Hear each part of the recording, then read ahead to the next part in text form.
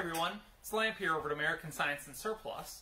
And since we're only doing curbside pickup right now and the store's not open, we know some of you are missing our science demos, so we thought we'd show you one today.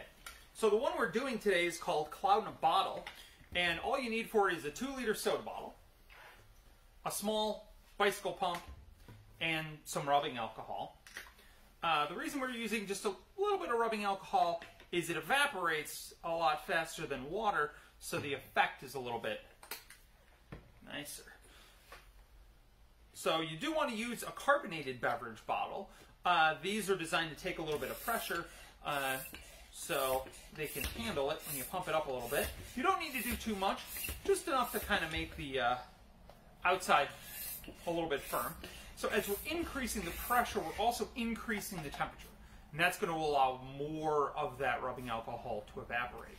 And when we let the pressure out, the rapid cooling causes condensation. So we get our cloud in a bottle.